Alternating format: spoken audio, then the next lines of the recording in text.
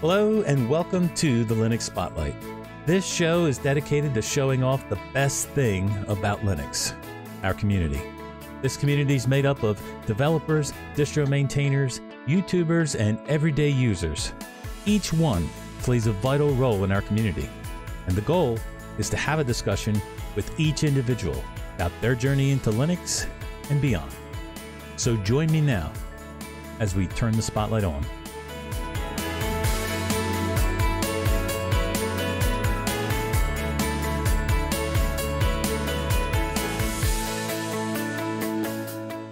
Hello, I'm your host, Rocco, and with me today is our special guest, Nathan Wolf.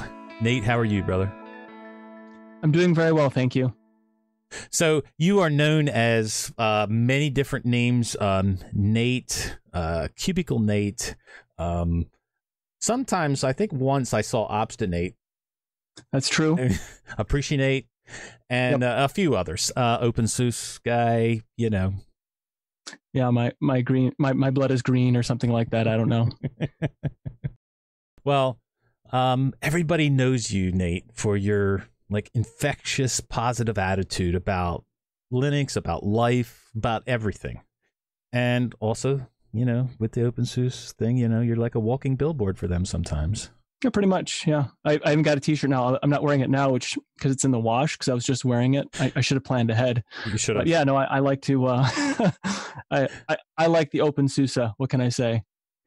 But let's get to know you. Who is Nathan Wolf personally? So I'm a father of three. I'm a nerd. I'm a true nerd through and through. I turn everything pretty much into a geek sport. And I like the old retro technology. I like technology. I was thinking about this question a little bit, and I think I don't like technology. I just happen to like little bits of technology, and Linux happens to be a part of that. Old computers and video game systems happen to be a part of that. Because I was watching somebody play a PlayStation 4, and I'm like, I don't like that technology at all. It requires the internet. That's terrible. Why can't I just, blow this off and stick it in and call it good, So that's no, you can't do that. So, no, it doesn't work like that. It requires the internet. So I think I find that I'm picky and choosy about the technology that I like, and I'm very enthusiastic about that technology. And yeah, that's kind of me. Very nice. So what hobbies do you have outside of Linux, dude? So I have several, and that is a problem.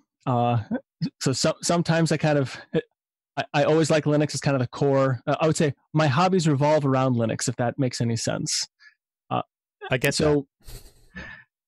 Well, for instance, I'm a Linux and I'm a fitness geek. I like all things fitness. I work out 6-7 days a week. Sometimes I miss a day here and there, and so everything from lifting weights, mostly body weights now. I work out mostly from home at this point, but I pick up a tractor tire so I can do tire flips in my backyard.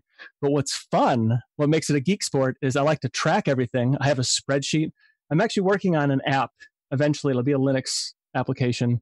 I got to get the time to do it, and I have other steps beforehand. But because I don't like any of the applications that are out there, any phone apps, they're terrible because you don't actually own your data once you put it in there, and that just doesn't work for me. I like to have my data. I want to be able to download it into a comma separated values. But anyway, so yeah, I love all things fitness, and also I experiment with supplements, and I do controlled tests to see how different supplements actually affect my ability to work out, my recovery time, and everything else. And I run a lot too. I think I'm in the military, and we have a competition this next October who will score the best on the physical fitness test. And I'm actually now one of the older guys. I'm not a spring chicken anymore. So, but I do tend to beat the young kids, and it's not because I trip them or do anything nefarious. I just happen to, push a little harder. Now I suffer for that later on, but I do have to push. Well, thank you for your service. I appreciate that. What is it that you do for a day job? So I work for Whirlpool Corporation, the number one manufacturer of home appliances worldwide. It's a global company. And I'm in the advanced design and innovation area. And so I'm a CAD guy. I do design. I'm a product designer. So I do a lot of, currently it's been a lot of fixture design, but it's been everything from interior features to mechanical components to structures and everything else. I tend to go more toward the structures than anything else. So how does your daily job look like? You actually start designing structures or what? Well, so I work with a team of engineers. I'm one designer among many engineers. So the requirements come down. So for instance, right now they need to test adhesives. And so they have to have a controlled method of testing these adhesives. And so I designed a fixture along with an engineer on how we can, different ways to test the strength, how much shearing force they can actually handle under different conditions. So some is just testing its mechanical maximum breaking point, and then also testing under different environmental conditions and so forth. And so that's what I'm doing now. So they'll say, hey, I need to do this. And then I'll be like, okay, well, I'll come up with a design that'll satisfy that. So I'll come up with a design. I'm like, well, I need those springs bigger because I need 600 pounds, not 200 or whatever. I'm like, okay. So I change the fixture. It's all done digitally first, all in CAD. I'll change the fixture. I'll find some other parts that have the right, that can satisfy that like the whatever specs there are. So I'll look for parts. A lot of times I'm just pulling from McMaster.com, which they have their industrial supply house. And I'll look for springs or components that I need, and then how much compression I need. So I'll design the fixture around whatever amount of compression is needed and so forth. So it's very technical. Yeah, it is. It's not very computery, and I do most of that on Windows actually, which kind of hurts me a little bit. But don't you want to install Linux on those computers or what? Yes, I do. So the system, the CAD machine I'm using right now, it's an HP. It's a ZBook. I'm looking at it right now. It's a ZBook, and it's a very well spec system. The keyboard is terrible. It's like the worst laptop keyboard. I think HP needs to work on their keyboards. They're not like Dell's, but it has a lot of horsepower. Although it does run NVIDIA, so that's whatever, right? Oh, that's a plus, dude. Oh, is it? That's a plus. So even in Windows, the NVIDIA graphics drivers seems to they periodically, when they come back from like a sleep mode, they kind of kick themselves a little bit. It'll start to kind of fall apart, and I have to kill things and restart things. We don't talk about that stuff, dude. We don't talk about the bad things. But right, exactly. Actually, I have less problems with the Nuvo drivers on an old Dell than I do with the NVIDIA drivers on this new HP. So, well, whatever. But I wish I could install Linux on there. I've actually started the process of I'm building a reason that we can run this software. I'm gonna try to give them a test plan, basically like an experiment to see, can we actually run this software either like in a VM using like PCI pass through on a Linux machine and see if we could actually improve performance or whatever. And I have there's some reasons why, as far as like being able to juggle two different instances of the CAD software. So I can, sometimes one will start to crash or start to fall apart. And so I can actually transition to the other one fairly quickly, or I can actually do more comparisons and such without having to deactivate and reactivate different CAD parts. I could actually ramble about that for a long time. So I don't want to go too far down that bunny hole, because it's going to get kind of stupid real quick. Well, we're going to go into your software later, so that we can definitely run down that rabbit hole. But let's talk about your username, CubicleNate. So where did this come from, dude? That's actually kind of a funny story. Tell us. So years ago, 2007, 2006, 2007, 2008. When I was in Iraq in 2008. So I used to be in radio. Believe it or not, I don't think I have I'm not like, I don't feel like a radio person, but I have a lot of friends in radio even today. And when I was in Iraq in 2008, I would call back to a radio show for the station I used to work for. And the DJ on there, Jason Lee is his name, he would call me GI Nate. And so I'd call him periodically from Iraq and tell him, what's going on, kind of the the soldier, the non-politicized soldier story. This is what life is like in Iraq. And so it was kind of a reoccurring bit for that year I was in Iraq. And so I became GI-Nate. And then years later, so 2014, when I got the job at Whirlpool and I left the Army full time. He said, "Well, hey, can't call you GI-Nate anymore, so I think we have to call you CubicleNate because now you live in a cubicle." And I was incensed. I'm like, wow, I really dropped from being something kind of cool, GI-Nate, to CubicleNate. I took it as it was an insult. It really was. And then I decided to embrace my insult and become my own insult. So there you go. So that was kind of fitting. Yeah. And so most of the stuff I do is, in a cubicle. And although where I am right now, this is my workspace. I keep it pretty dark because I don't like bright lights. I kind of call it my super cubicle because it has everything in it that I want, minus a 3D printer, but that's coming later. Has all my old tech, my CAD stuff, my other Linux machines, and a test box I got working on behind me. We can talk about that later. Yep. I think we'll just add GI-Nate to the list of names we call you. Oh yeah, we can call it. Yeah, that's fine. I'll have to wear a hat for that, I think. All right. And well, you recently started a podcast of your own, right? So that sounds really pretentious, but yes. It's not pretentious. You started a podcast of your own. I have a podcast. I'm a podcaster. So yeah, I did. So part of it is practice. I thought I'd start doing that just kind of to practice speaking again, like presenting and whatnot. And Biddle, I calculated out. I probably talked maybe 5 to 10 minutes in Biddle, because there's a lot of people, and so I thought, well, I'd like to maybe work on my presentation skills, and then also what I'm turning it into is kind of a post Biddle. I want to have like my additional thoughts that maybe I didn't get in a Biddle to kind of dovetail into that, and just kind of be my own. So if somebody cares to know what I think, they can listen to that. And also, nobody really talks about my favorite distribution. I think Michael Tennell and Tux Digital.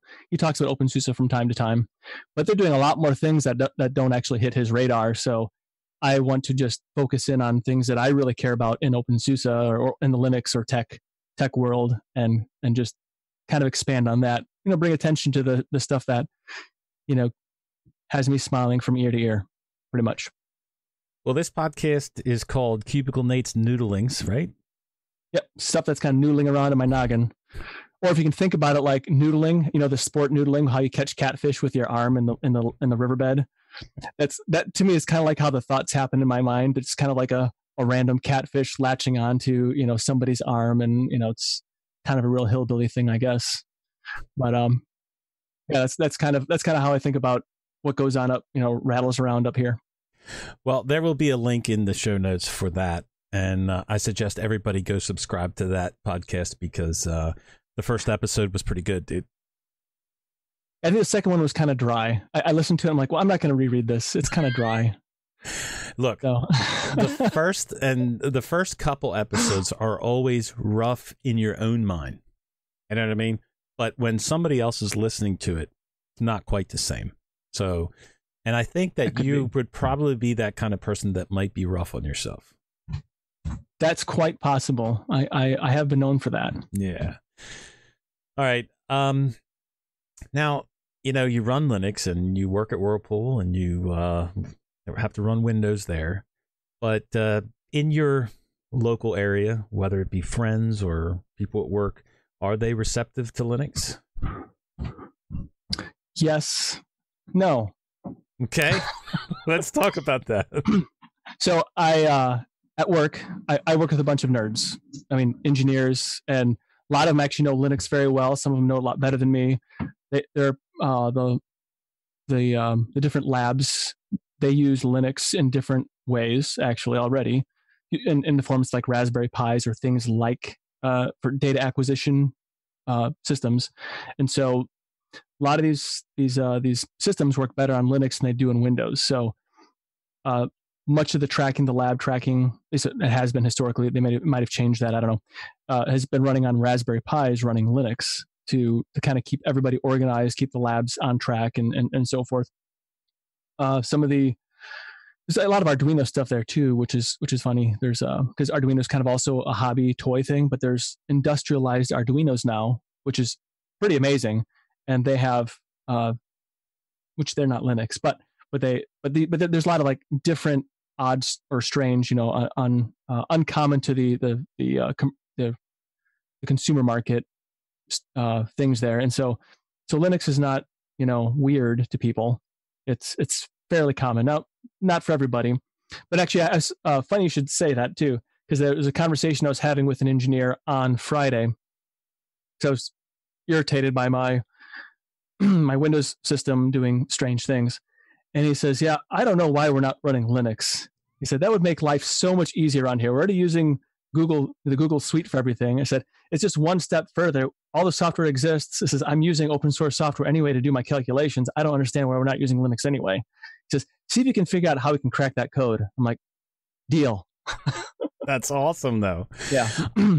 To be honest with you, dude, I think you're the first person that I've talked to on this show that has that type of answer, where there are a lot of people that are receptive to Linux, not as far as, running it, but at least open to it. Because most people are like in an area where, the people that they're involved with directly don't even know what Linux is or even want to talk about it. So I also have a Linux stuff at my church too. I set up for the kids' church, like a media computer running, of course, OpenSuse Leap, because why not? And then I have a Raspberry Pi that does like kind of announcements. It rotates, it just has a little FTP server on it that the office lady can log into, dump the pictures on, which sometimes I have to redump them on for her. But one of these days we'll get it all squared away as far as how to use it. Although Ryan Daskeek, he did give me another application I should try from what I'm using now to run on the Raspberry Pi. So I might give that a whirl. That might improve things. We'll find out. And then I'm working on a lighting control computer. So right now what controls all the lights is an old Windows XP machine. And quite frankly, it's old and it would definitely be better suited for Linux, dude. Yes, it would be. It'd be suited. Well, it's a 32-bit Windows XP machine. Like the machine is that old. So it needs to go. I have the machine. It's actually a retired office computer that's there. I got it mostly set up now, and I got out of an industrial cabinet, like a automation cabinet, a 36-inch, I think, touch screen, like a giant screen that so that we can actually control the lights and everything, with your fingers and whatnot. It's gonna be a nice setup when it's all done. And now it's just a matter of me actually setting it up. And I set up a PFSense box there to control all the network. I unified the network there. I've actually noodled about or blathered about all these goofy things on my silly website too. You got a lot going on, dude. You got a lot going on that you're like into a lot of different things. It's because I'm a little bit into a lot of different things. It's hard to stay focused sometimes. Well, you have a long history with computers. Because talking with you on Biddle about different subjects, that subject comes up, and the stuff that you mentioned. But where did you start with computers? What was the first computer you used? I have it ready. I had it ready to go for this. This is the Commodore 64 was my first love in computers right here. Awesome. I think I was 4 or 5, so we're talking early mid 80s. I don't remember exactly when, but it had the floppy, the 5 1/4-inch floppies on it, and really obnoxious floppy drive that you could start a game, go upstairs, and I can vividly remember on a Saturday morning, like I wanted to play this game called Racing Destruction. Great racing game. It probably is still my favorite somewhere, but I have rose-colored glasses, and when I play it, it's not quite as much fun as I once thought it was. But it's still, right. I still like it. It's still going to be, it gets an honorary position for me. But I start the game, and then I would go upstairs, pour myself a bowl of cereal, and come back downstairs. And just as as I've had a couple of spoonfuls, it would be done loading by then because it was such a slow loading system. And and actually the sounds I can actually especially remember in the summertime, it didn't play as much on the computer, but in the wintertime when it was cold or rainy, like on a cold and rainy Saturday or morning or something like that, cranking up the Commodore 64, and there's a kind of a warmth to the sound the disk drive makes, the way it kind of purrs as it's seeking to get data off of it. There's still something kind of very nostalgic about that sound, and it sounds really silly, and I kind of want to kick my own fanny just for saying that, actually. Well, it's been mentioned before about nostalgic things, and for me, sometimes there are nostalgic memories, but I don't know if I'd want to go back and use those on a regular basis. You know what I mean? Like, we have it good right now. Oh yeah, for sure. I did purchase for this computer this Commodore 64. This is a little Ethernet adapter. And I don't know if you can kind of see that. Yep. It just plugs into the expansion port in the back. And what is exciting about this, I can't work on it right now because I have a bunch of other things I got to take care of first, is I've downloaded the software. I need to compile it and make it work and build the images. But I want to be able to do all my IRC chatting on the Commodore 64. So, and there's actually a lot of things you can do with it still because people keep developing on this thing. Just for the nerd credit of, hey, I'm talking to you right now on a Commodore 64 in this IRC room. So yep. That's really the only reason why. There's actually, it's not practical at all, but just for fun. So yeah, it's just for fun. I can't say that would be fun for me, but hey, more power to you, brother. Yeah. So walk us through the history of your computers after that. You started with the Commodore 64. Where did you progress then?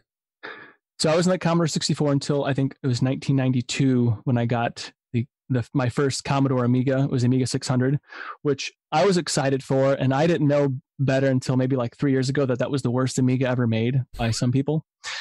I thought it was great. I don't know. This little guy here, is it plugged in? No. This little guy right here. It's actually smaller than the Commodore 64, but had upgraded that 3.5-inch floppy. Man, that was something special right there. And it had I can't remember how much each disc stored because it wasn't a standard PC, but that was an exciting time. And then later here's where things get a little fuzzy on me because I can't remember, but it was then I went to the Amiga 1200, which I still have, and an Amiga 4000, which I got in 1997, Amiga 4000. And then it was about that time that the Amiga died. Well, I mean, I won't say it died. It basically went to the witness protection program, I think I would say. Because it still exists now. There's still the Amiga Research Operating System and some other stuff out there that's actually really cool. And and there's still development happening on it. People still release games for it and everything. But really, it was yeah, they do. Commodore 64 too. In fact, I just bought not too long ago somewhere here. Well, I don't know what it is. Actually, I just bought from the 8-bit guy. He had this Planet X2 for the Commodore 64, and so I bought the whole floppy disk and everything. And so there's people still producing applications, games mostly for these old systems, and it's amazing what they're doing with how they're squeezing the extra bit of performance out of these old antiquated systems. That's really astounding, actually. So. Yeah, I want to support those people. I don't play the game very much. I like it, but it was more I wanted to support the idea of we're keeping these old things alive and kicking. Yep. Well, I remember the floppy drives, and then they go to the zip drives, and each step you took was better than the last. But you always had that old stuff around, and I had my floppy drives, I had all of that stuff around until a few years ago, and I don't know what happened to it. I wish I still had that stuff laying around like you do. Well, so when I joined the military in the early 2000s, all this stuff kind of got boxed up and put away. So I only actually pulled it out of mothballs in the last couple of years. So So after the Amiga died, or yeah, well, here's a Planet X2. Look at that. That is a beautiful piece of history. Well, not that old, really. Beautiful piece of history, though, in technology. So after the Amiga died, and I'm going to back up there for just a second. On the Amiga, I got into programming pretty heavy. I actually made a game. I actually made several games, and one of them I did kick out there like freeware. So I was into free software before I knew it was a thing. And it's called Gator Mania. It's not important. Don't look it up. But anyway, I noticed on YouTube, somebody was playing a game that I made as a 17-year-old, doing like a long play through the entire thing. And I thought that was pretty cool that somebody found the game and played it and so forth. That was it's kind of funny. I found 2 videos actually, but one in particular. And those the frame rate's a little bit lacking in it, things like that. And there was a grammar error in one of the things I did, so good job. But it was kind of neat to see that somebody. But you made it, and somebody's using it. Yeah, which for shame on me that I haven't really gotten to programming more so on Linux, because I think I'd have a lot more fun doing that. Dude, you don't got time for that. I should make time. There's there's like a 7-hour chunk every night that I could probably reallocate. Right? Who needs sleep, dude? That's right.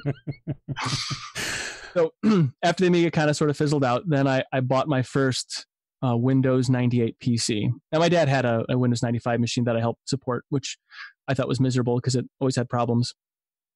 And so I developed a visceral dislike for Windows in like the 95, 96, era. So I got this Windows 98 machine, and it was an AMD machine. So go Team Red. It was something 6 AMD 6 or AMD. I don't know I don't remember the terminology. I don't remember what the nomenclature was, but it was a whopping 333 megahertz K62 processor. That's what it was. And I thought, wow, this thing is fast. This is amazing. I don't remember how much memory it had, but I did get into some PC gaming at the time. But I pretty much my love for computers and technology totally just fell off after that. Like I actually didn't really even care about computers for about from 98 to about 2002. And I just didn't really care about computers anymore. Actually, like I just didn't, it's like, whatever, I'm done. It's not fun anymore. And, what got you back into it? So that's my first Whirlpool. I have 2 Whirlpool lives. My first Whirlpool life started in 2002. And I decided to go into the design, mechanical design area at field. And I discovered this thing called Unix, HP Unix. And I'm like, this is really cool. It has this terminal, and I can do things in the terminal. And like the IT guy, he was just like a wizard. He would do all like there was a problem, which didn't happen very often, but he would just go in there and he'd do all these things. Like this text goes flying by. I'm like, this is great. What is this? Please tell me about this. How can I get this? How can I get this HP Unix? And he goes, no, you need to check this thing out called Linux. Linux. You know what? I have heard of Linux. It's a Penguin thing, right? Like I heard about it in the past, but I kind of dismissed it because it's like, I don't know. It was too complicated. It was a Red Hat thing. It was too complicated for me because I was using Amiga. And so I dusted off that old K62 machine, and I put this thing called Linux on it. It was Mandrake Linux. It was 2002, right before I deployed to Kosovo, I think. And I'm like, wow, this is great. So I tried this thing called GNOME. I'm like, what a silly name, but I'm gonna try it. And there's something about the menu structure that I'm like, I don't like that. It wasn't intuitive to me. So sorry, I apologize to anybody who thinks I'm wrong. You can send your complaints to youarewrong@CubicleNate.com. And then I tried this thing called KDE, and I'm like, this is what I want. This is kind of like the Amiga Workbench in some ways, and it has some kind of Windowsy feel to it, which I'm comfortable with, and it has these virtual desktops, which is like that Unix thing that I really like. So it's kind of like all these things together that I enjoyed about computers, all smashed into one, maybe not smoothest desktop, but it was on Mandrake Linux. I forget the version number, but I actually bought the box off the shelf in a store, and I thought it was just absolutely fantastic, and I loved it.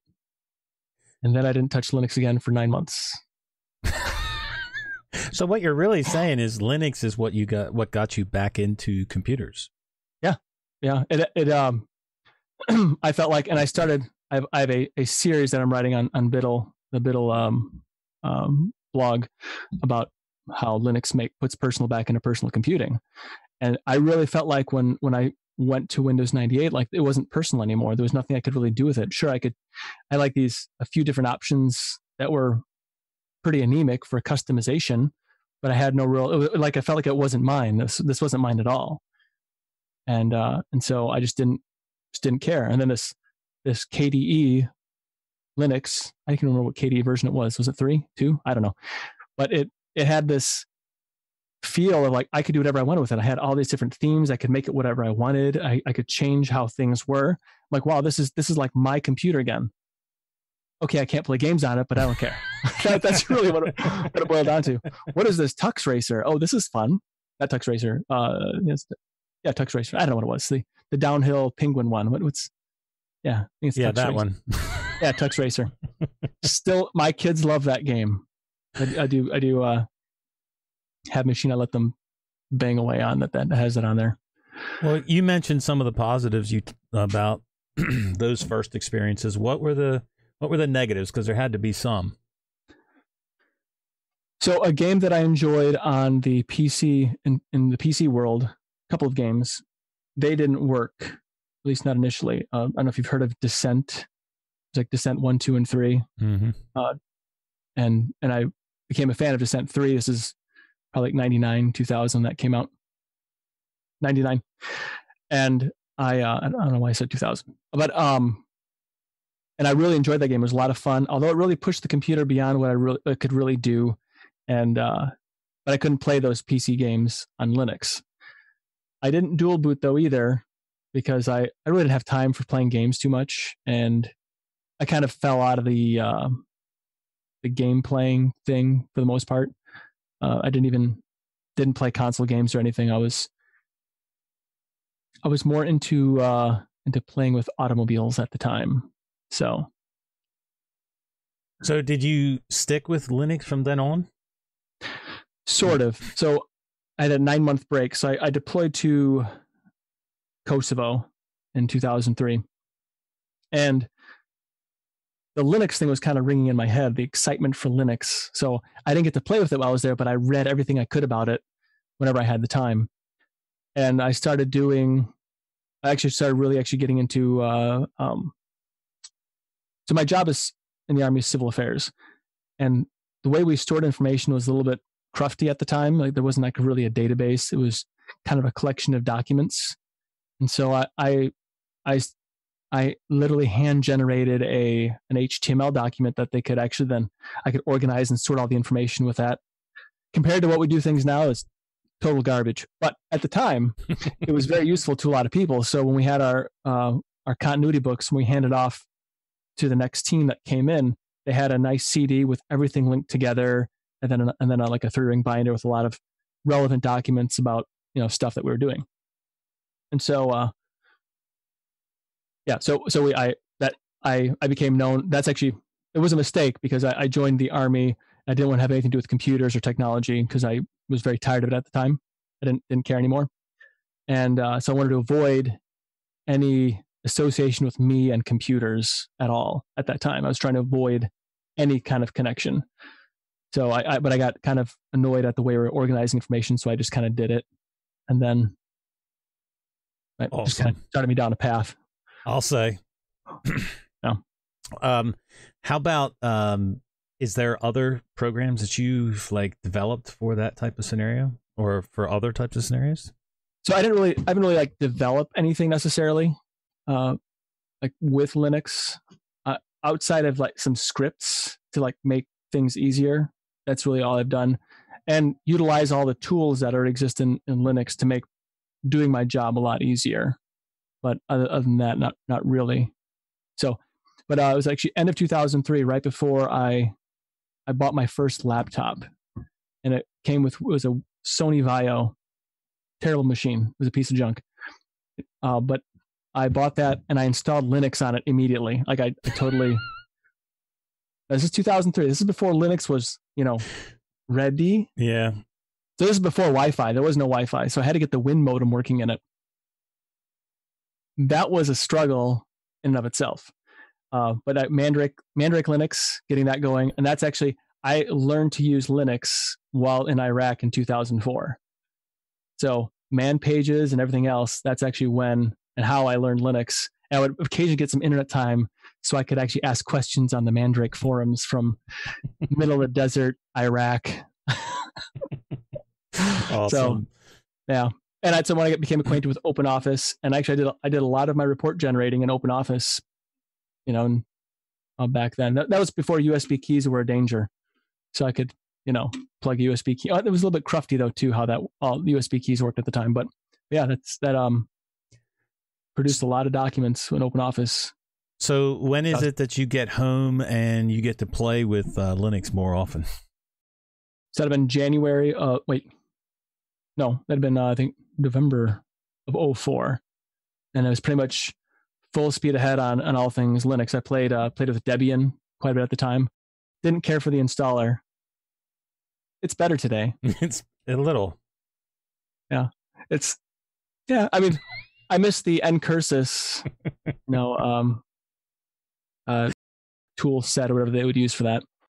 But no, I anything I get my hands on, I was installing Linux just to see if it would run, see what I could do with it. And then I think about that time I got my first Wi-Fi card. That was like 2005. That was a headache because I had a Broadcom.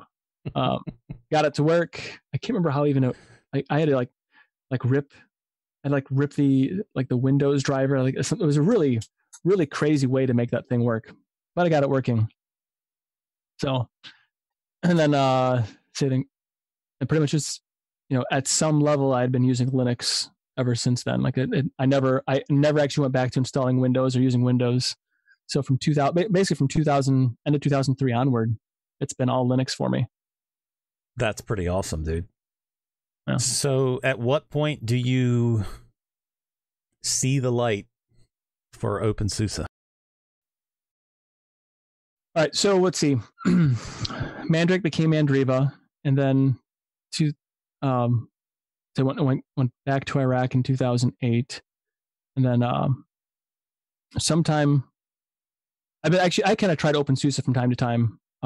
After that, like my dad, he was having so many problems with Windows. I opened SUSE on his machine because I couldn't get the modem system to work. No, I could share with Yast because Yast has always been awesome.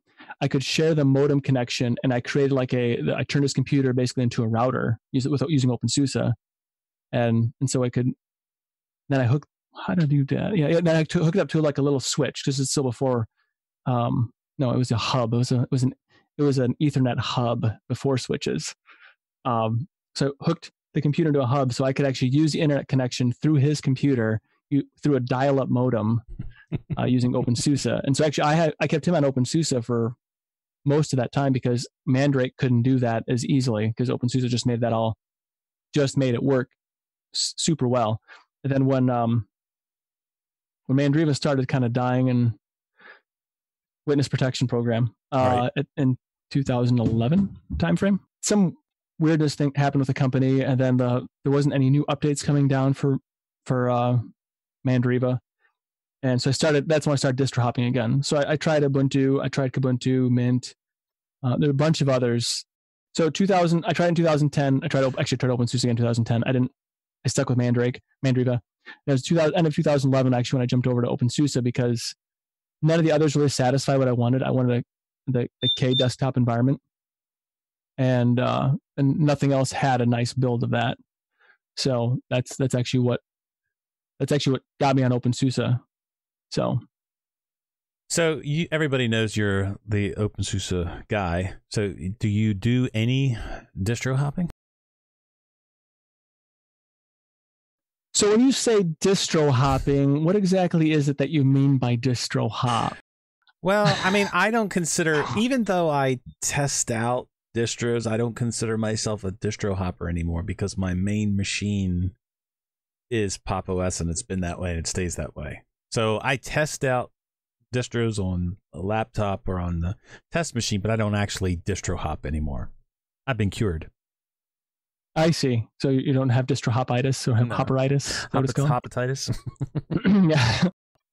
So after hopping around post Mandriva, and then between Mandriva and OpenSuse, I couldn't find a good KDE distribution, or Plasma. I think I called it Plasma at the time. I couldn't find a good Plasma distribution that also had a great control center, because the Mandriva control center was really awesome. Not as good as Yast. Actually, I want to step back a little bit. So when I was on Mandriva, I did a lot of snapshots and helping the Mandriva team kind of copy some things from Yast way back also in the mid 2000s. So I wanted to find something else like OpenSuse that had the same kind of, like the Mandriva control center. And basically, I could only find OpenSuse that fit that bill at the time.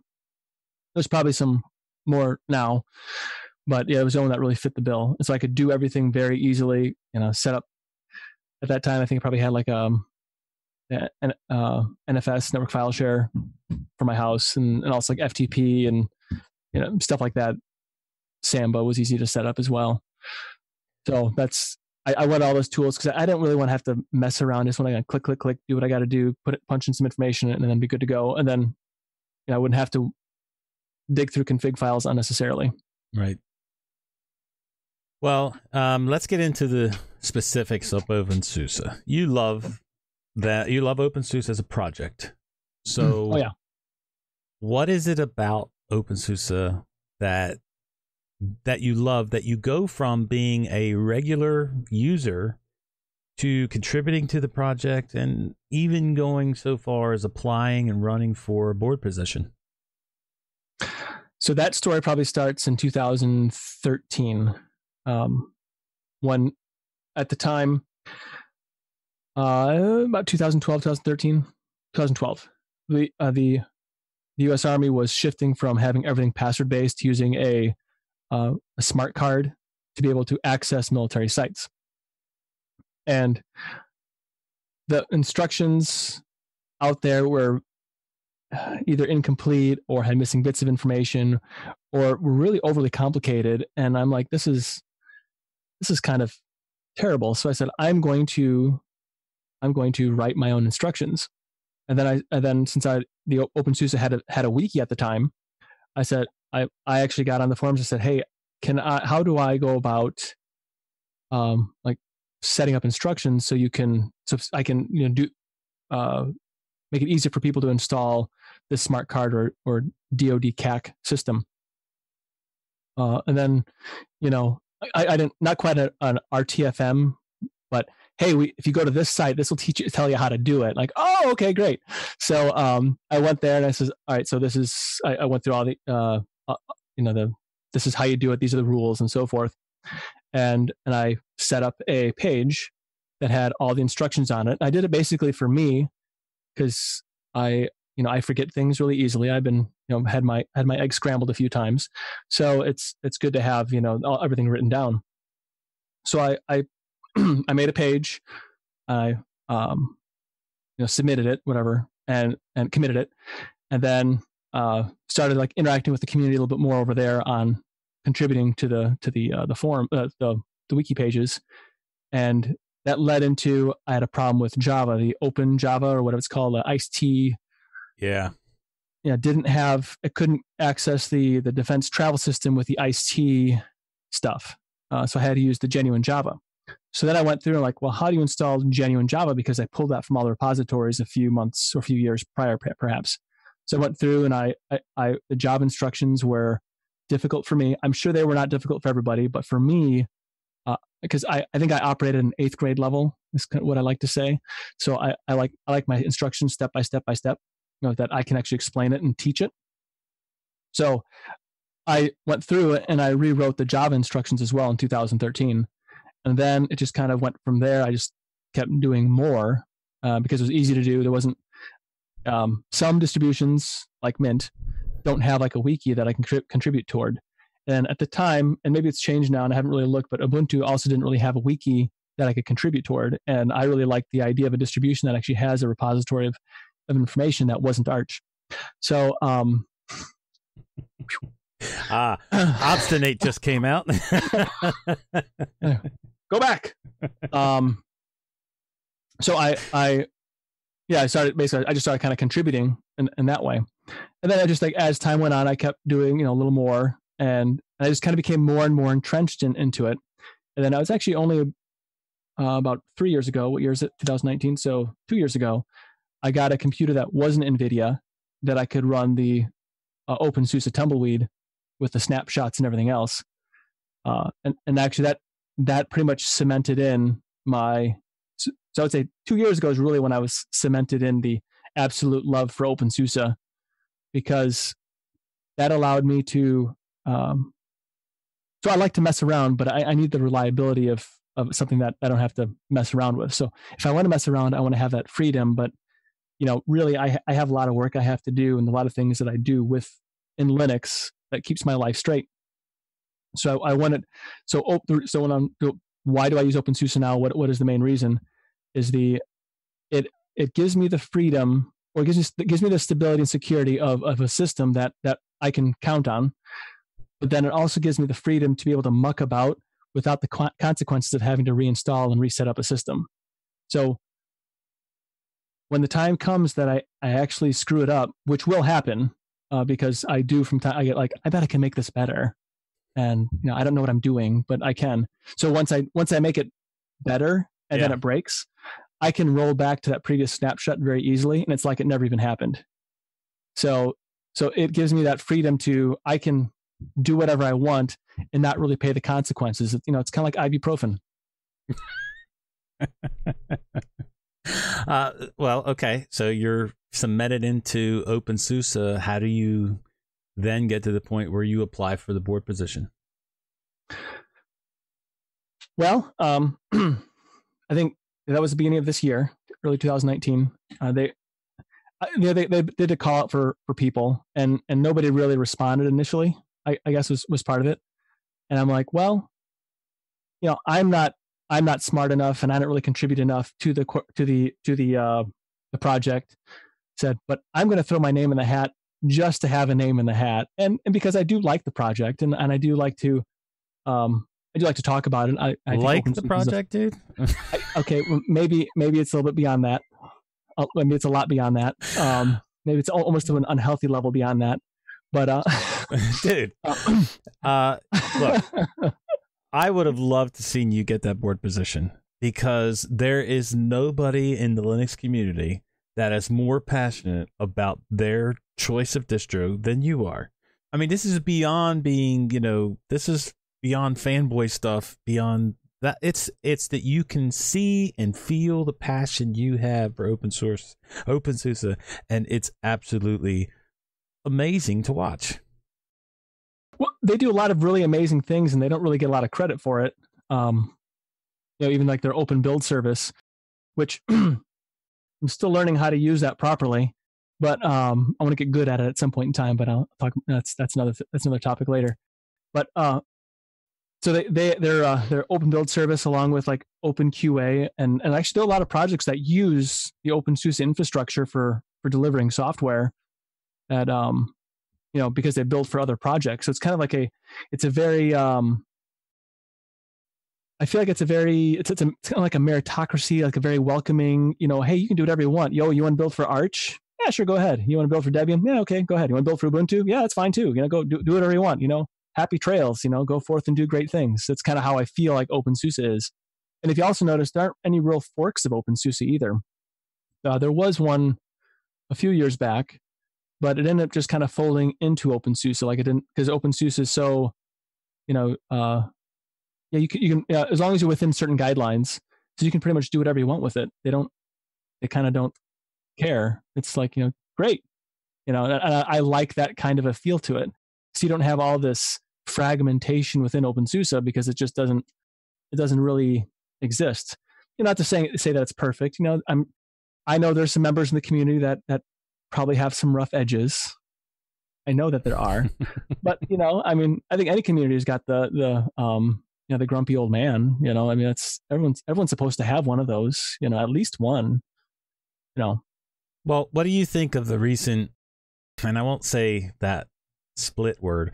We'll just say the recent changes in SUSE, in OpenSUSE, and like Richard Brown stepping down, and we got a new chairman. So what do you think about all of those recent changes? So I think Richard Brown, he actually held that position longer than anybody before him. And it's kind of a high, I don't want to say high stress, because I don't really know how stressful it is. You have to ask him that. But I mean, there's a lot that position does. And I think I don't know for sure, but he definitely has other passions and hobbies too, like photography, and he likes coding. The Kubernetes, the MicroOS, OpenSUSE, which I guess is the third OpenSUSE distribution. It's kind of a passion of his, and I think I don't know for sure. I'm just speculating here, but based on what I read and what he's talked about in the past, I think he kind of want to get more down to doing the technical stuff than the people things. So I think you can get burned out doing being a mouthpiece for a very long period of time. As far as like I think we're probably going to like talking about the separation of the OpenSUSE from SUSE. Right. So I'm on all the mailing list. It really hasn't been talked about very much as of late. And so I don't know. It's just being discussed. There's no commitment to it. It's just being discussed. So I don't know. I could be wrong, but I've not read anything as of late that says there's like no anger or tension. I think the issue is, so when I think when Attachmate was purchased by Microfocus or something like that, whoever one of the fish gobbling up the other fish that was going on with SUSE. Yeah. There was a point where all the funds were frozen and OpenSUSE had no funds to run one of its conferences. And so I'm not sure how they solved the problem, but that was an issue. And so the conversation started out from my recollection that, hey, we want to be able to have funds that we can use, separate from the corporation. And so then it kind of came down, then it progressed into, well, if we're going to have that separate, maybe we could have a little more autonomy. And it wasn't really anything conclusive that came from that last I read, and I haven't read in a few weeks on it. I haven't seen anything pop up in a few weeks or that caught my eye. There's a lot of traffic on the mailing list and so forth. But I don't think he stepped down in relation to that. And again, I could be wrong. I don't know for sure. It's not like Richard Brown and I were tight or anything like that. And we hang out and we have all these private chats. That doesn't really happen. Although he did tell me after that election, because I'm jumping all over the place because that's how my mind works. He did say I got like 25% of the votes. He says he hopes that I run again next year. Very nice. That would be awesome, dude. Yeah, we'll see. Let's get back into Linux. What is your daily workflow like? Do you have a software or a hardware type workflow where you need certain software, or you have like you're a keyboard driven guy, you're a mouse guy? So I have to have Plasma as my desktop. And actually how I use Plasma has changed thanks to you and Regolith on the i3 desktop. So I've now actually changed a lot of my desktop control to not being exactly the same keystrokes, but now sending windows and to different desktops, and also jumping to different desktops, and also I'm not going to say tiling necessarily, but yes, kind of tiling. And so that's actually changed how I've used the computer a little bit, because I can be a lot more efficient. I can like split a window very quickly, or just run it really quickly across to the other screen just by quick keystrokes and everything. So I can do like really neat interaction now thanks to my time on Regolith. That I'm like, wow, how can I incorporate this? And then Michael Tennell, he said, hey, check this out. And so I checked it out. I'm like, whoa. And so I changed some things, how I use the desktop because of that. But as far as like applications that I use, so if I'm not using the Windows machine for CAD, which, here, I have, when I'm working my super cubicle, I have my laptop, which is, sitting right here in front of me. It has two screens that are attached to it. So it's a dock station. I chunk onto it. Then I have my desktops and so my other screens that are above. So I can actually see everything we're talking about right here. It's really nice, actually. And then I have the applications that I use the most right now. And some people are probably going to be like, oh, but the KDE Personal Information Manager called Contact. Which really? I actually, I went, okay, this is a little extreme. This is definitely hyperbole, but I basically live and die by that application. Like I need that. That's the only personal information manager that I've ever used that actually does everything I want it to do. I wish it could do a few more things and use a little bit fewer on the resources, but aside from that, it does everything that I want. So I home educate my kids, and so I work from home a lot, and then I have a lot of like activities and like school community things. Like my kids are with other homeschool kids on specific days, and then I have to plan for that time, and then I have there's dance and there's swimming and then there's soccer, and so all this stuff is plugged in there. I have everything planned out until pretty much the end of the semester now. So I do all that in Contact, which syncs to Google Calendar, so that which by the way, I really need to put that back on the Nextcloud, but there's reasons I can't right now, which aren't important.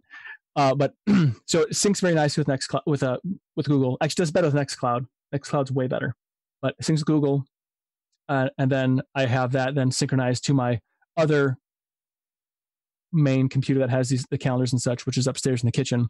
So I can actually do all my work on as I'm multitasking, waiting for for the parts I'm working on to regenerate, which sometimes takes a long time. I jump to the Linux machine and I work on other stuff. I do a lot of my admin things here. So I manage information for the project I'm on at work, and I do all that in Linux whenever possible. So because the way Windows handles Windows is pretty terrible. It's pretty terrible, actually. It just doesn't. It's very slow and kind of clunky.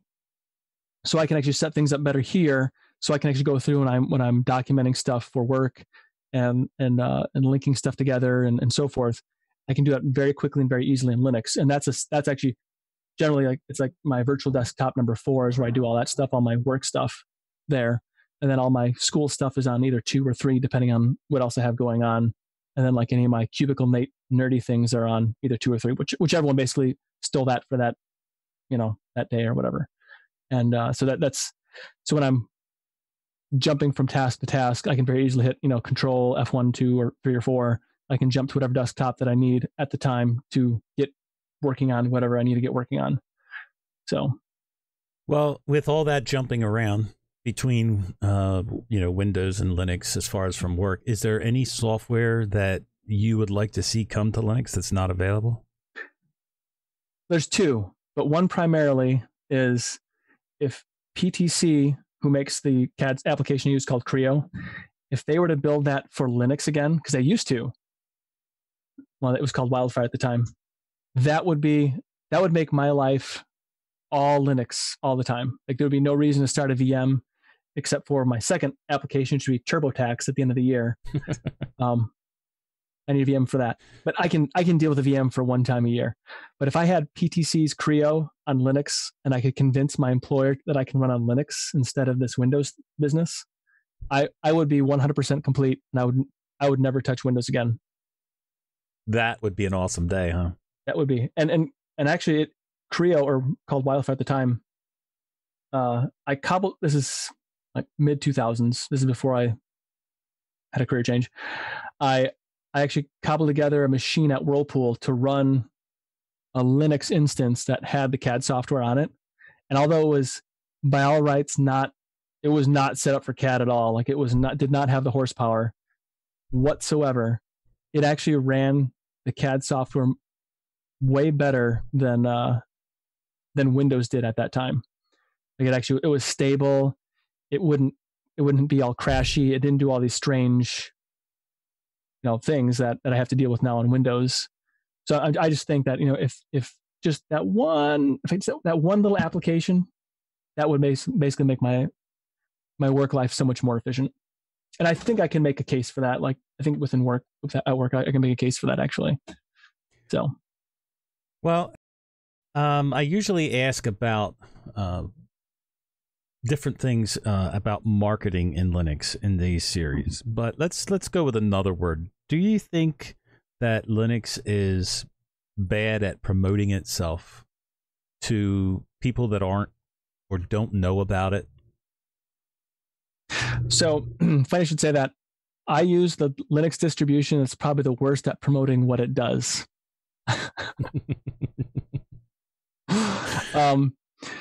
That's how the Germans are. They don't tout themselves too much, I guess.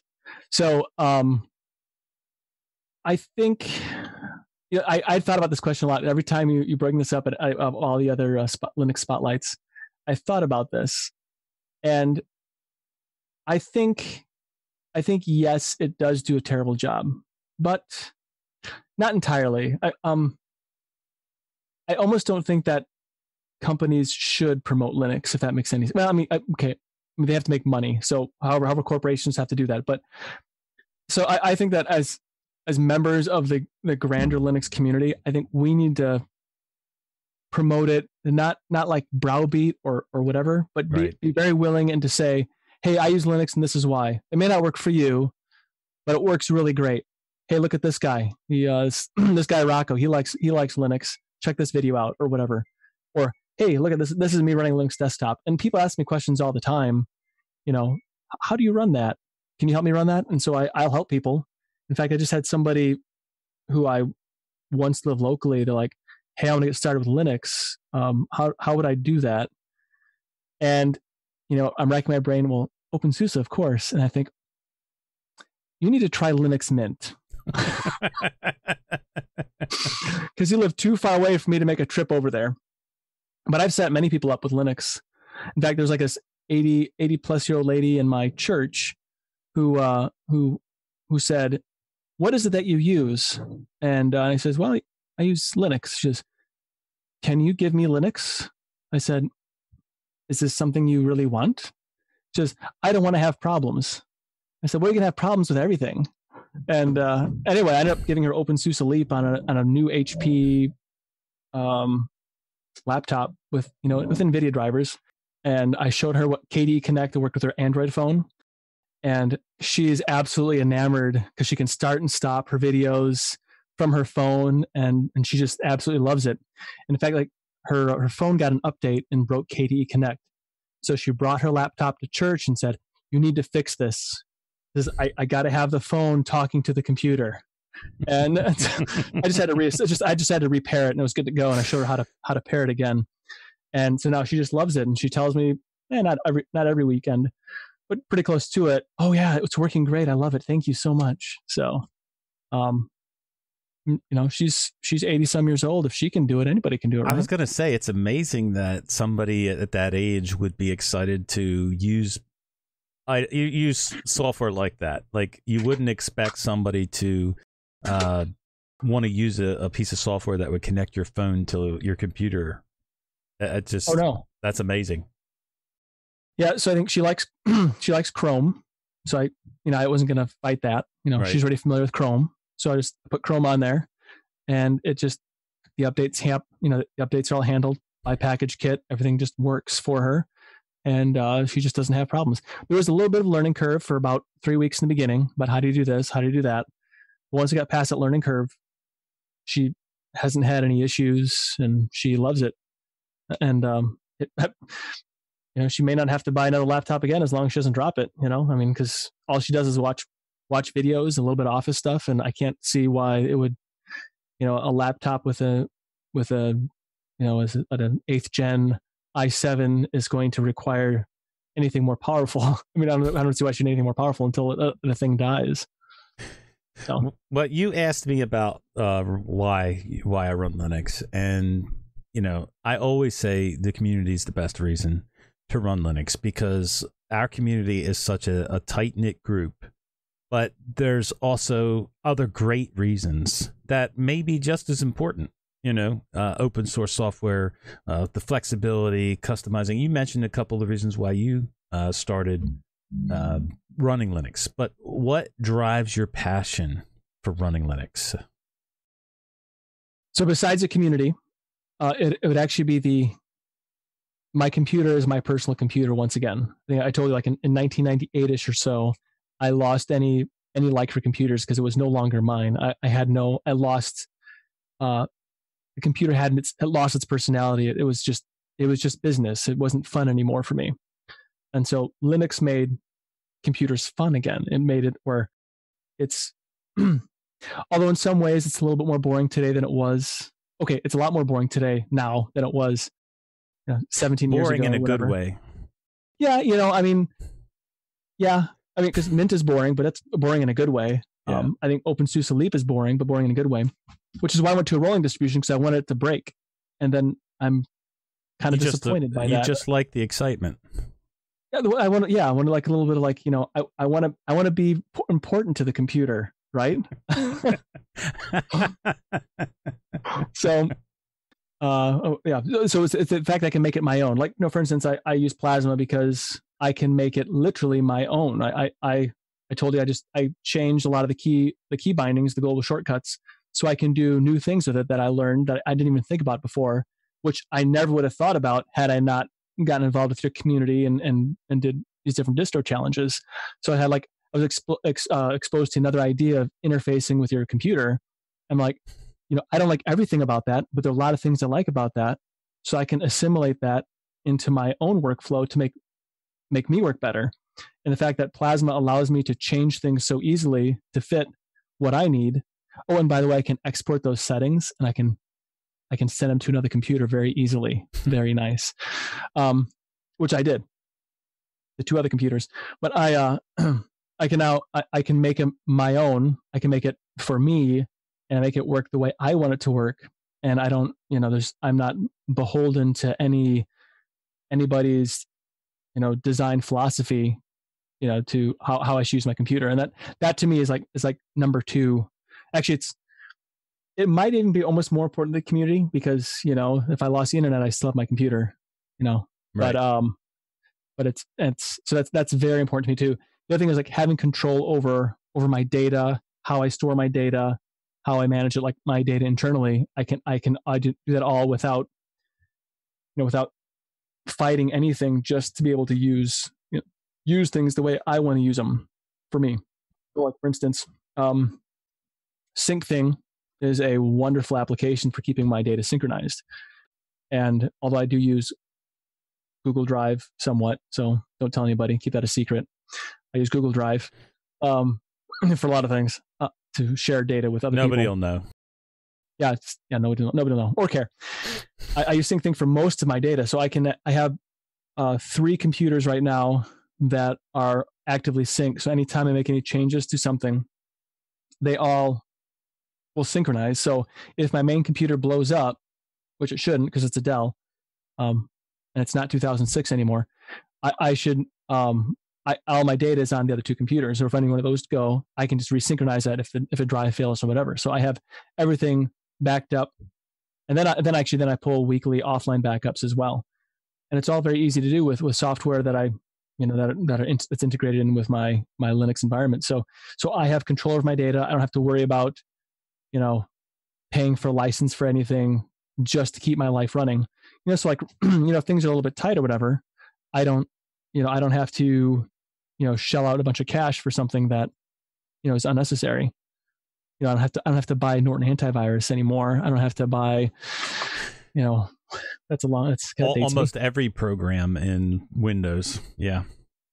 So you mentioned earlier about your experience in forums and whatnot.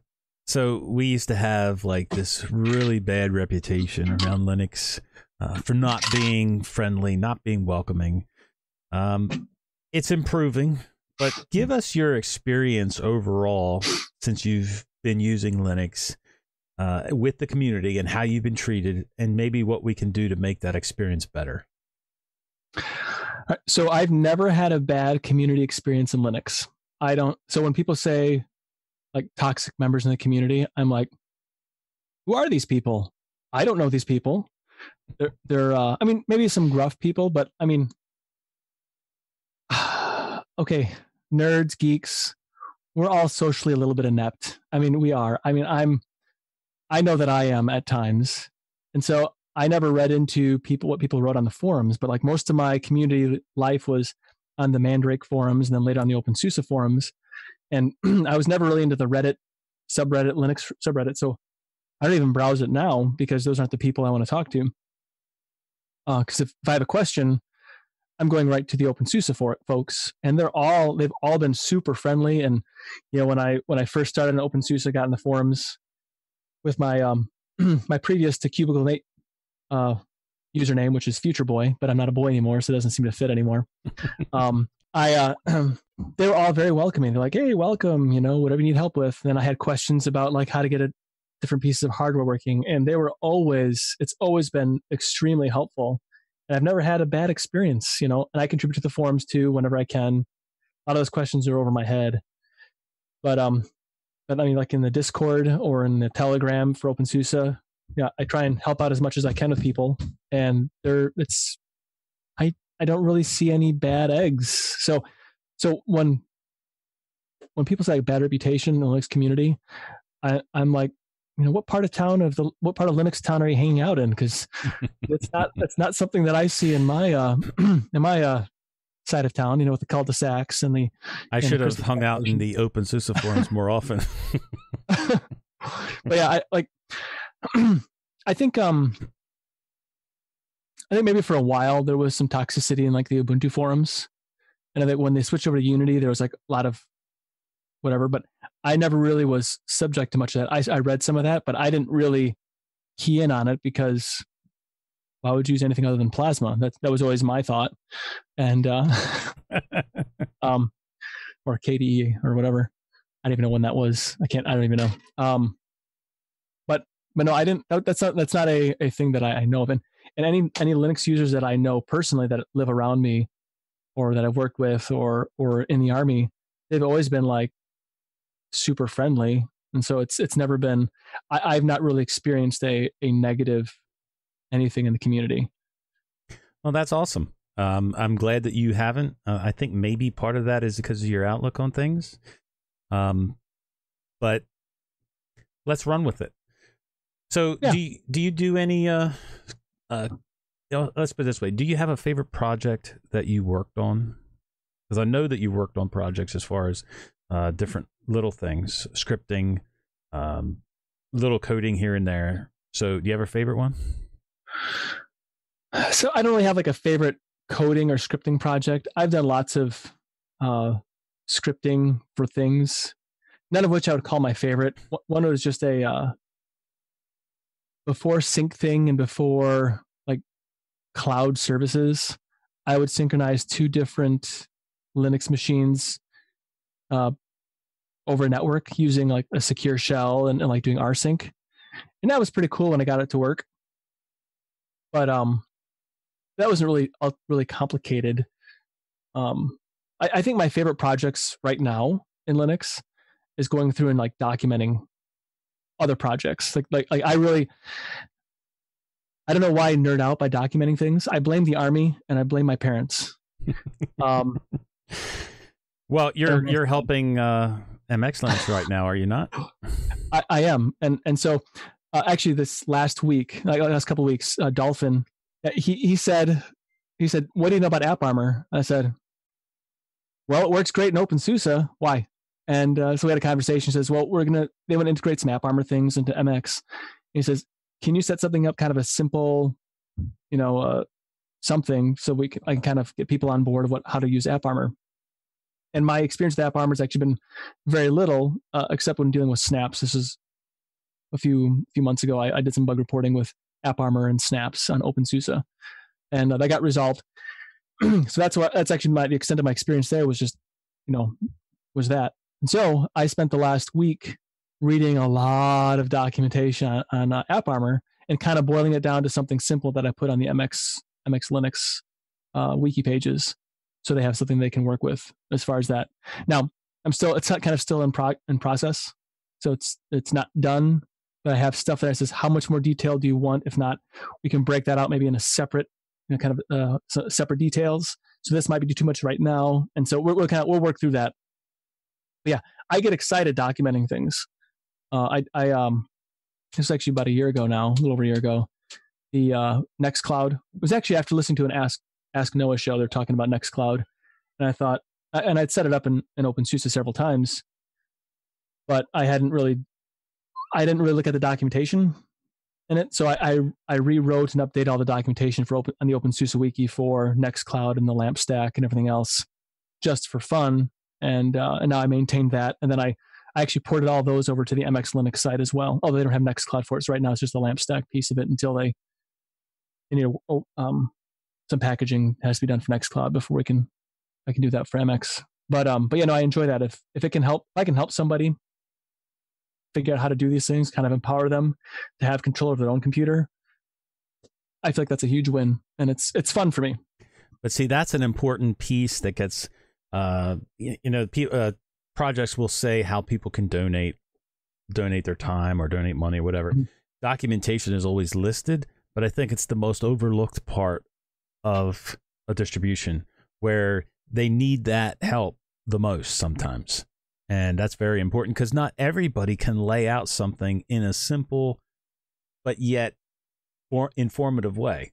And that's an art to do that. So, well, I had been forced because of my time in the Army to write reports to an 8th grade level in a certain voice. I forget what they call it, actual name of it, but in a specific voice. And so I kind of like doing that, writing reports. Who likes writing reports?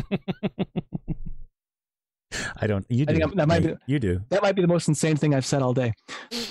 But so I enjoy that. I just kind of start translating that into my geek life, and I enjoy it, and I like making things clear that are unclear, and so that's my favorite thing to do. I think if somebody reached out to me, either on OpenSuse or MX, whatever, for anything specific, yeah, I'd jump on that, because sometimes I don't really know what I should jump into. That's probably some of my problem. But anything like that I work on or that I need and that's not clear, I'll clarify it. But I would love, like, that's for anybody who watches this. I would gladly jump into something else to help out with documenting, because it's a fun thing to do.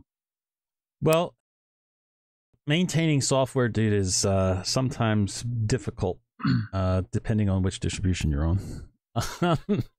But you do run into problems on any distribution. At some point, you're going to run into issues.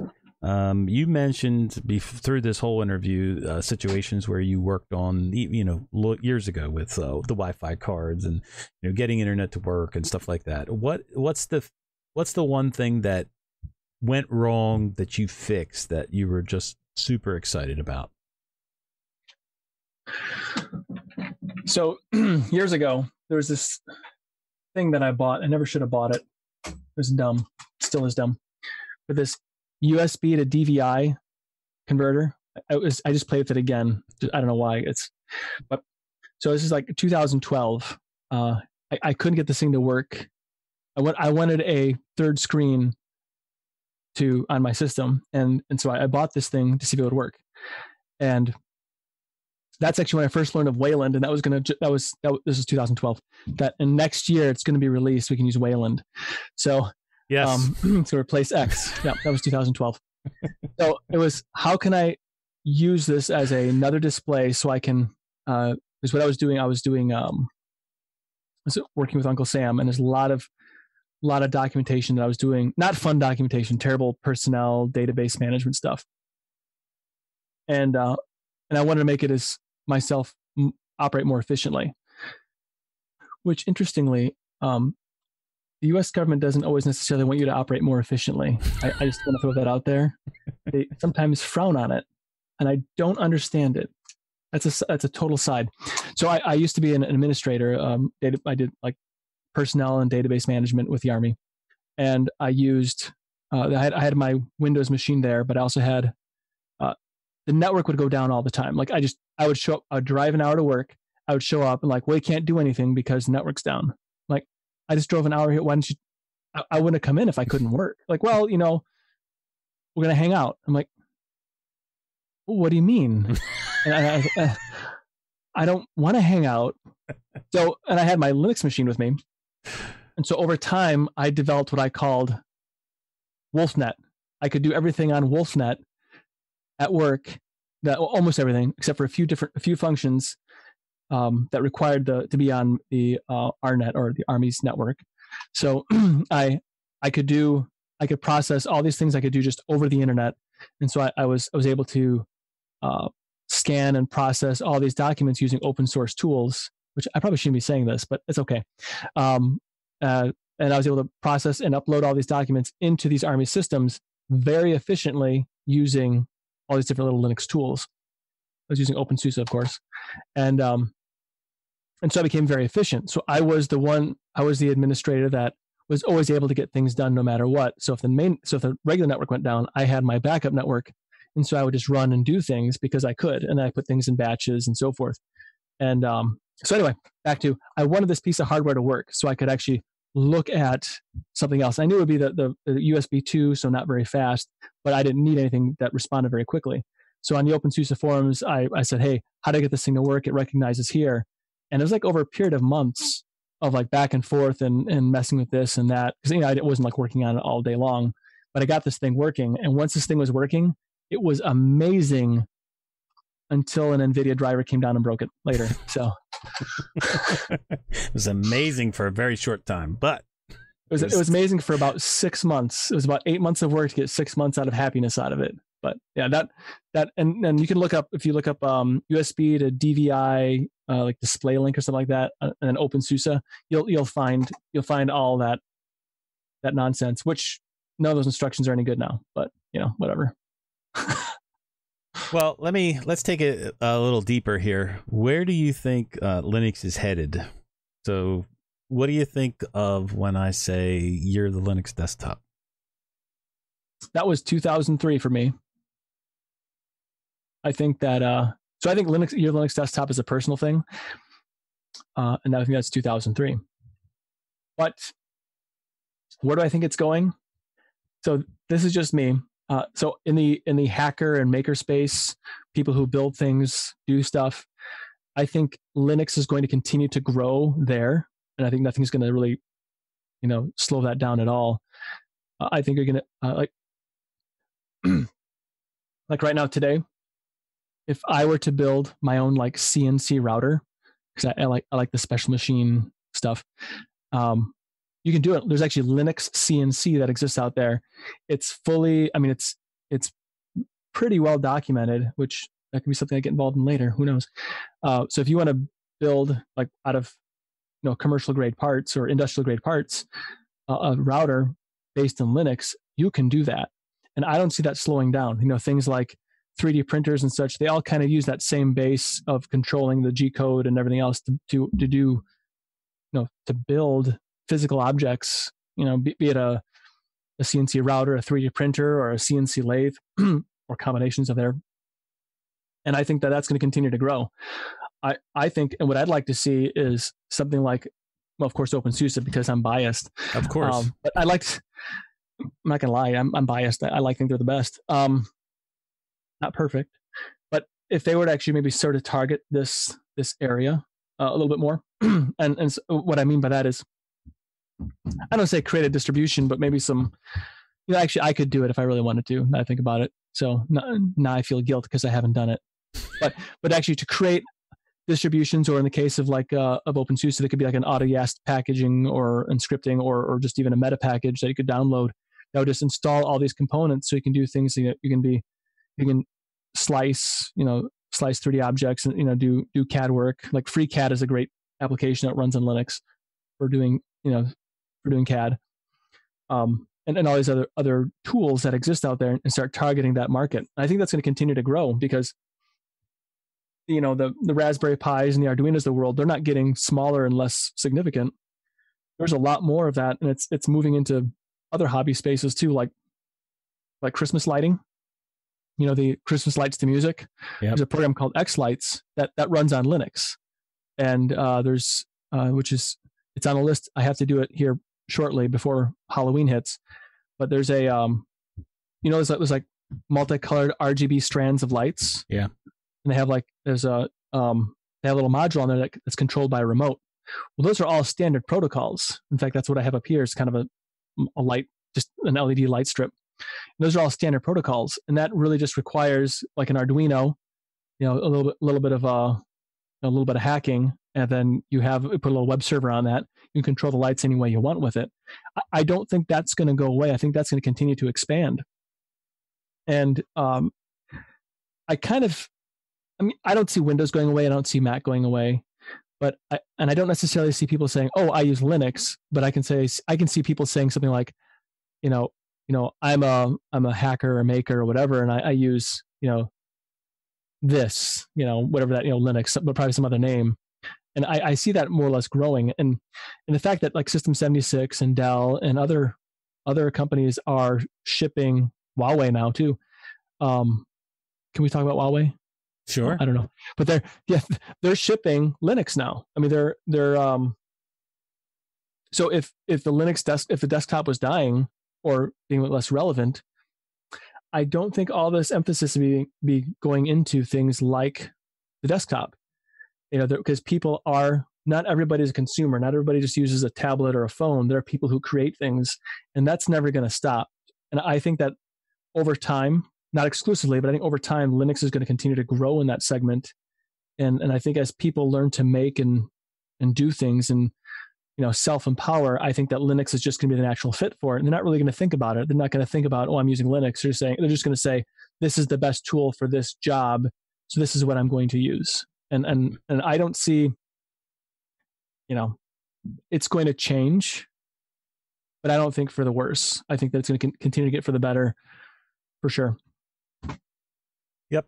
I don't have any idea of what it's going to be like, but I do think that it's going to be for the better. From a retrospective, if you look like how has Linux changed in the last, when did you start really using Linux full time, would you say, or mostly full time or large? 2000, just off the top of my head, 2005, 2004. 2005. Okay. So let's say, for the last 15 years, what would you say would be the biggest change in Linux for you? Well, I don't know if there's for me specifically, I would say just the fact of the ease of use of it. So the setup of it, just being able to go from point A, which is wanting to put on a Linux distribution, to point B of actually getting it installed and using it, the ease of that has come so far to the point where you could install and have a Linux distribution set up in 7 minutes, 8 minutes, sometimes 10, where before it was not that way. I mean, it absolutely was not that way. Yeah. So since I installed Windows back in the 90s and played with DOS and everything else, not begrudgingly DOS, I never thought Linux was difficult to install. So I never really keyed in on that. But although when starting to do like the distro challenges, I would say the ease of installation is, I mean, if you're like from 0 to 60 is almost instantaneous now. I mean, there's really not, you don't really have to think about it very much. And that I would say has been a huge change. I would say like the number one thing that's changed for me in Linux, would be drivers. Like how the drivers are way better now than they were 10 years ago, for sure. And I think I would add to that the kernel has more in it to where drivers are not needed anymore. You know what I mean? Where you used to have things that you need to add extra libraries for, you now have it just working out of the box. Right, that's true. A lot of things just work now. You don't have to think about it. But as far as like how much Linux has really changed and shifted, it's, if I go back 10 years, it's really not changed that much for me, except maybe there's more options, there's more availability of things, there's hardware compatibility is so much better. So I see that where it's going to change is probably better integration with hardware, better support. I don't see it getting worse. It's not at this point. Not if you got, Huawei and Dell and System76, not necessarily in that order, and doing all these things. That's a huge, that's great. Well, going with that, if you could change one thing about Linux, what would it be? That everybody was using OpenSuse or MX. No, I'm kidding. That's not what No, I think at all. I do believe that, dude. I do believe that's what you want. Maybe a little bit. I think the one thing I would say if I could change, and this is a bit of a hyperbole here, but Clippy. I kind of wish there was something like a Clippy for like new users and can work with any distribution. I don't really care, but that kind of walks you through a little bit, you know, not so annoying that you have to keep closing him to get rid of him like he was, you know, back in the day. But I was thinking about like how important was Clippy for almost 20 years on the Windows desktop that actually really helped people get acquainted with this is how you do this. You know, can I help you? It was an agent right there sitting on your computer that kind of helped you, an annoying agent. That helped you that helped you use your computer. And I think that if there's one thing we could change in Linux, you know, just have to be Clippy, maybe Clippy's, grumpy cousin, the stapler, that would just kind of walk you through how to do certain things, you know, like welcome screens. This is how you get started here. Any of these types of things that really walk somebody through. That's what I really wish we could change in Linux. So, you know, someone says, you know, like Adam Grubb's experiment with a roommate or friend or whatever. Yep. With Ubuntu, like she had no idea how to do a lot of these things because there was nothing really to walk her through. And I think that would be the one thing I would change, because if you can do that, if the hackers and makers, they're going to figure it out. That's not a problem. Yep. Phones are ubiquitous, and you can speak search and do all these other things. So, you know, I don't really want speak searching. But anyway, I think Clippy would be the number one thing I would change. That sounds really sad. Clippy for Linux is what you want. Basically, yeah. That's kind of what I want. Thinking back on all the reasons that you chose to run Linux,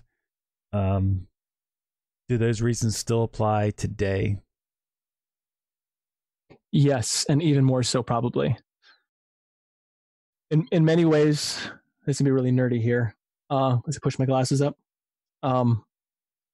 Linux has become, in many ways, kind of like my happy place.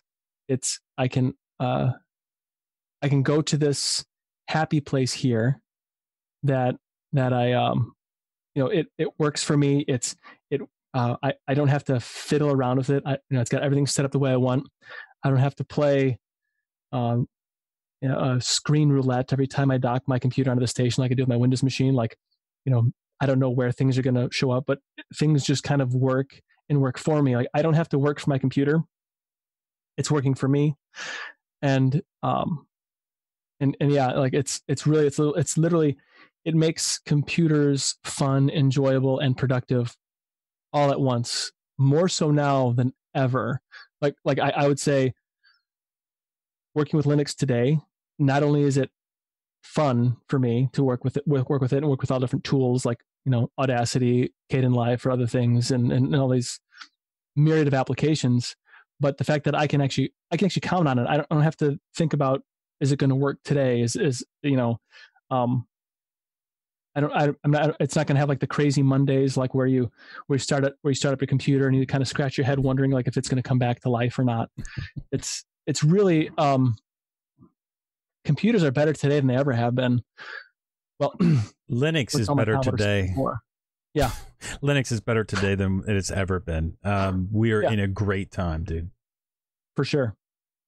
And the fact that things like Endless too, like Endless OS, you know, how it's someone took all the wonderful things about Linux and personal computing and is now introducing that into areas, you know, of the world that don't have the luxuries that we do, and they can start to love a thing, this you know, this black box, this, you know, flippy dippy thing with a screen and a keyboard on it, and it's wonderful that someone got to express Linux in a way that can suit a whole nother group of people and pull them in.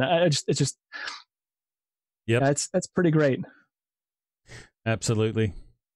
Is there anything else you want to share with people, dude? Sure. So I said a project that I'm working on with a member of the community that I met, I want to say in the DOS Geek channel, but he's also in the Tux Digital, and I think he's in the Biddle, and, you know, a bunch of other places. But we started talking there, So I'm a big fan of PFSense, that whole like, set up your own, this is my own firewall router. And then I'm in my house here, because PFSense doesn't support 32-bit, and I have all these, somehow people give me hardware. It's really weird. I built an IP firebox out of some parts, and that's my main router. So instead of having like a Linksys router, I have this Dell Optiplex, Pentium 4, which is hardly even working. Like it doesn't stress at all to do my network traffic. Well, there's some things that it just doesn't do that I wish it did, and the same goes with the PFSense box that I manage as well. And it doesn't have some certain flexibility features to it, like Pi-hole. Are you familiar with that project where they can actually, it's a DNS? Yep. So if I want to add Pi-hole to IPFire or PFSense, unless I set a separate box, I can't do that, and that's kind of annoying. So I was talking to a guy in one of the channels. I don't know which one it was, and he's like, "Well, you can do that with pretty much any Linux distribution." And I started, well, really? And so we just started talking, and we've been collaborating now for the last couple of weeks.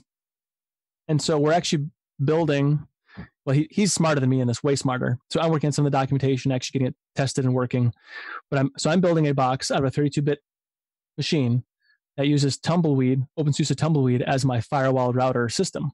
And what I learned, now I love YAST that much more, because all those tools that I enjoy, like an IPFire and PFSense, they all exist in YAST. They're all right there. Right. And then I can do that. I can SSH in and use the terminal for doing all that, or I can do the web admin, or I can do, if it has a screen on it, I can do it basically any way that I want. And then now I can have the flexibility of putting on whatever modules I want, like Pi-hole or whatever, right on the distribution, which is basically just a firewall appliance. And I can do all these different little, what I think are exciting things for my network. And then it'll continue to roll. I'll have all the capabilities and safety nets that Tumbleweed provides, and I can have all the additional features that I can't get with these other projects. So I'm not saying I'm a distribution maintainer, because that's silly, but I'm working on basically having a spin of OpenSuse that you can install to run your home network. And so that's kind of my current exciting project that I'm working on right now. That is awesome, dude. Yeah. At what time are you going to release the new distribution? Oh, it's not a distribution. So I'm going to start off with once everything is set. It's been about a few days since I've been able to touch it, but I'm going to put a wiki page up with on the OpenSuse wiki on how to do that. And then I'm learning packaging, and there's AutoYast, which can do some scripting as well. And I'm not exactly sure how those two integrate together yet, but I want to be able to then actually have it so you can just install Tumbleweed, the server, and then install a package that does all these things automatically for you. And then actually what I want to do is play with their Kiwi system, the spin and ISO, so you can just download it and then install it, and it'll do everything for you automatically. So, and then I'll just try and have that. It'll be hosted by OpenSuse. That's the far-reaching goal. Right. So, well, I'll expect the release very soon. We'll try to get it working on DistroWatch. And yeah, okay. Well, maybe I don't think it'll be that. I was thinking like Tumblefire. What would you call it? Like Fireweed? That doesn't sound right. I'm trying to think I don't know what to call it. Yeah, we'll have to work on the name. Yeah, Firewall. I don't know. I don't have a good name for it. Which actually, that's what's holding me back from actually putting a wiki page together for it. But the documentation is pretty much set now, and it works. It's just a matter of I got to make the transition to my. I got to shut things down to make the transition to my house at some point in time. Right. But yeah, no, it's a really neat. And actually, somebody I just met. He's an Italian guy that lives in Taiwan, and he's a fan of OpenSuse. What are the chances? And so we've been talking quite a bit over Telegram and been working on this back and forth and so forth. So it's a fun project. He's got some way cooler hardware than I do, though. I have like old jalopies. He's got like new hotness. Dude, you are one amazing guy. I can tell you that. That's a lie I can live with. How can people get in touch with you, Nate? Well, you can. I'm on Telegram. I spend a lot of time in the Telegram. So you can pretty much, if you at CubicleNate there, you can email me at CubicleNate.com, literally me at CubicleNate.com, or actually anything at CubicleNate.com. Hey, dirtybird at CubicleNate.com. It'll all get to me. That's and I'm also I'm on Discord as well, so you can hit me up there. Also, CubicleNate, and that'll probably those are the best ways to get hold of me. I'm on Facebook, but I won't admit that. But you can also contact me at CubicleNate there as well. So we won't talk about that. No, we'll talk about that. So I'm not in the Google as CubicleNate, except I do have a CubicleNate as a YouTube. You do have a YouTube channel. Yep. Yeah. Mm-hmm. I wouldn't call it quite a channel. I've been putting some nonsense on there for sure, but nothing. But But the important thing is you've been putting on things that you enjoy. That's the important thing. Yep. Yeah. Maybe someday when there's a little bit more time, if I can squeeze out some of that sleep time at night, I can probably do a little more there as well. Nate, thank you so much for joining me here. This was awesome. Well, thank you. Of all the people to interview, I'm really honored that you would ask me to be a part of this. I think you'll find that there's a lot of people out there that are interested in who you are and how you work and how you live and how you do things, because I know I was. So, yep. Well, that's super kind of you to say. Thank you for joining us this week as we spotlight the best thing about Linux, our community. Until next time, long live Linux. See yous.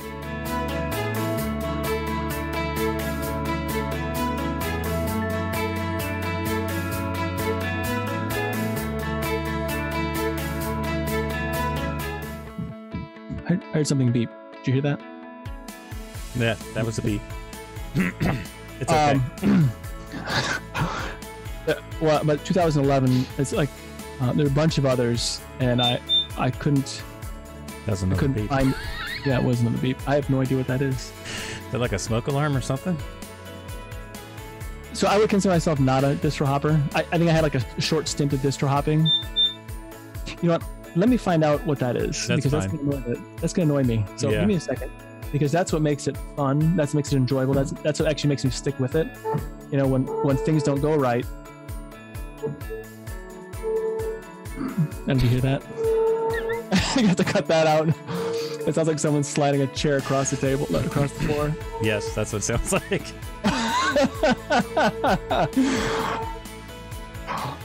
Well, let's see if it stops. Anyway, okay. It stopped. That was a little bit of a pain. But I got it working, and I don't know what's going on upstairs. Can you give me a second? Yeah, no problem.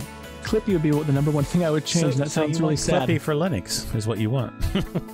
Basically, yeah. That's kind of what I want. Pardon me as I open up an icy pop here for somebody.